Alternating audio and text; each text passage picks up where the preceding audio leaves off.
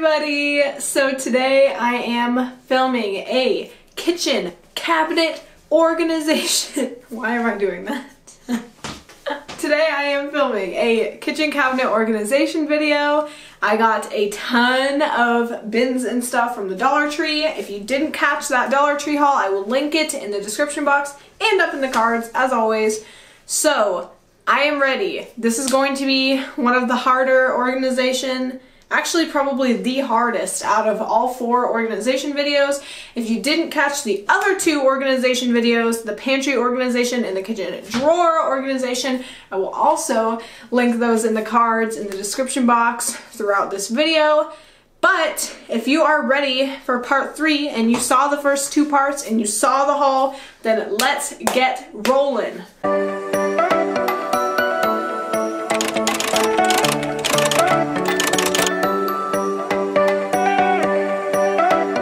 So to give you an overview of what we're working with, this is the cabinet, well, one of them. Can you even tell all that's in there? No? Me either. So there's that. Then there is this one.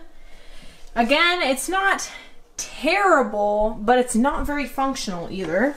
And last is this cabinet, which has all of our spices. There's going to be a ton of expired spices in there. That is all of our pasta, rice, and lentils, stuff like that. Again, just need to really combine stuff. Let's get started.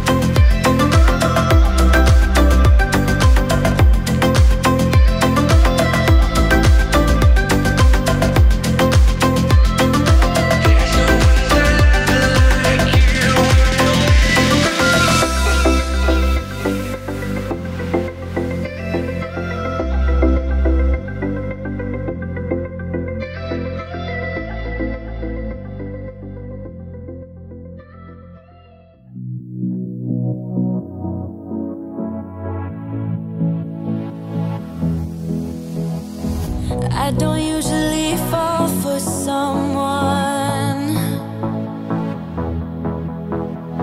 I don't even care who I run from.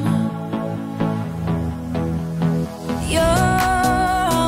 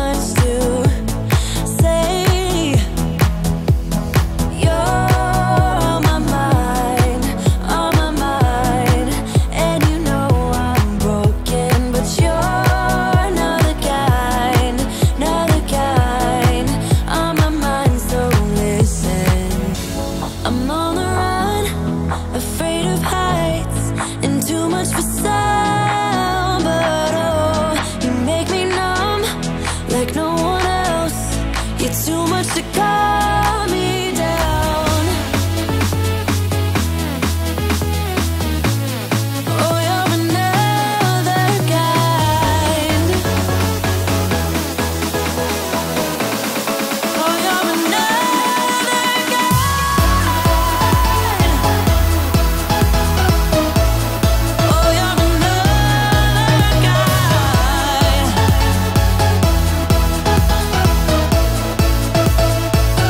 another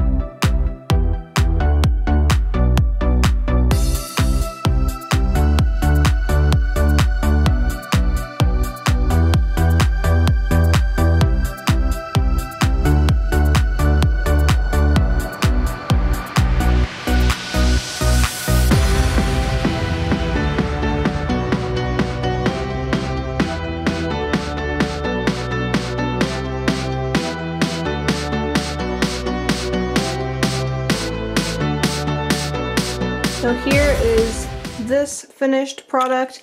We have a much more organized spice rack.